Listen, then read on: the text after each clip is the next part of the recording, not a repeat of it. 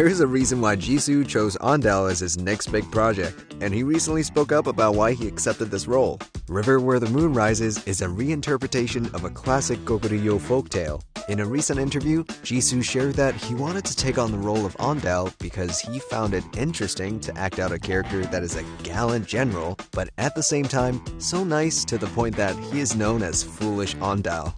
He also described On Dal as a young man with a pure and warm heart. Jisoo also commented that he relates to On Dal on the level of selflessness and pure unconditional familial love.